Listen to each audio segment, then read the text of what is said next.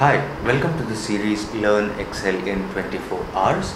In this video, we'll continue our discussion about textual functions, and specifically we'll study the left, right and concatenate functions. So the data file that we are using in this one is the one called sample data file. So it has multiple data headers and pieces of data. We will specifically focus on the first column of data, which has the container number, because if you carefully look at that, the container number has a unique characteristic. The first 4 characters are alphabets and the next 7 characters are numbers. So we insert some columns in B and C and name the portion as alphabet portion and numeric portion. Now for the alphabet portion, we know the first 4 characters, which means the first 4 characters to the left. So we put the function in cell B2 as equal to left. So this function has 2 parameters. One is the textual data, the source of textual data, which is the cell A2 in this case, and the second part, how many characters from the left, in this case is 4.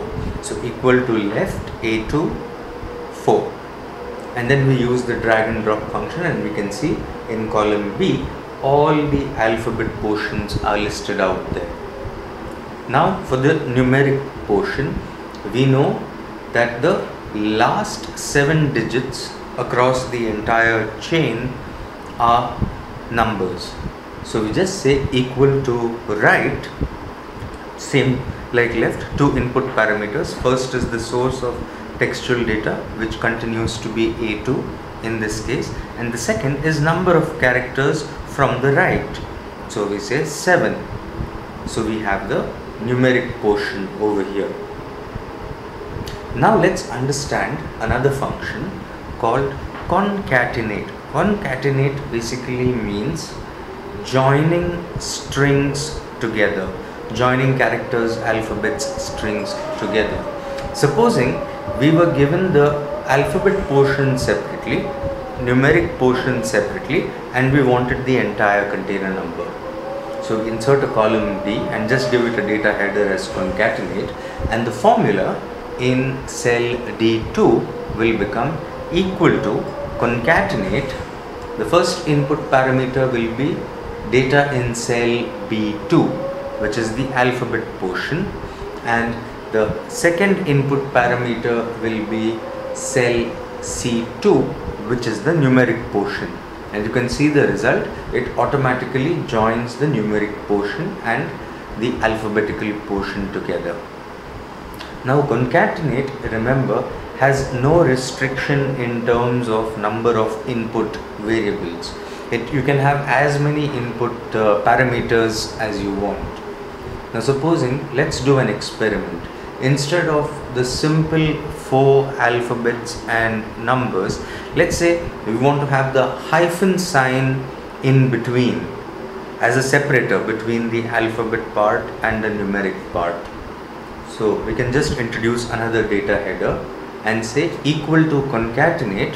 The first part will remain the alphabet portion, so B2, comma, next we want the character hyphen.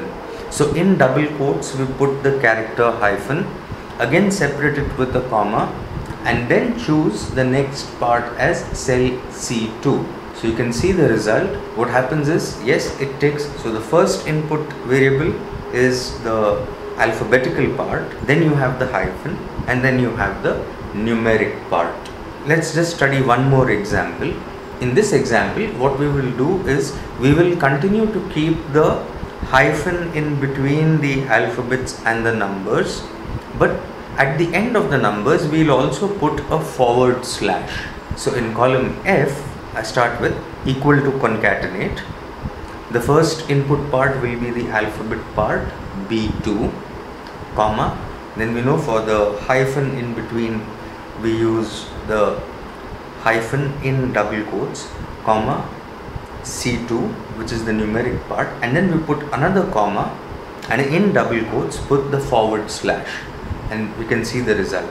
And as usual, everywhere when we want the same thing to happen across the column, we use the drag and drop function, that is, turning the mouse pointer to the bottom right and double clicking over there so that the entire column gets that. So concatenate, you can have as many textual parameters as possible. Each one has to be separated with a comma, and if there is any character that needs to be put in, that specific character that you need, you have to put it in double quotes. Thank you.